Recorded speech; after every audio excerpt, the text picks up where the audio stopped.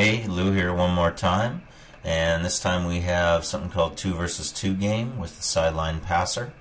It's another small area game. Good way to finish, good way to encourage lots of passing in a small area, particularly if you're trying to work on give and goes. So as it is in this case, we have team green, team yellow, and we have a sideline passer. They can move anywhere they want down as far as the halfway mark, and then they have to sort of stop.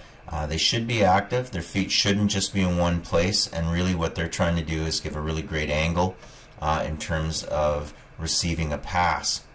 So pretty straightforward. 2 versus 2, they keep it going.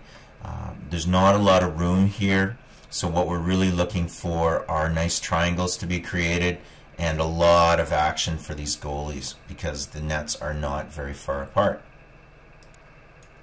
So a variation on this is to have a coach outside the ring line with a number of pucks and to make two teams, team green and team yellow, and sort of play a 2 versus 2, 2 versus 2. Now, it gets crazy and kind of a little bit fun when you say you can score on any net, whichever one.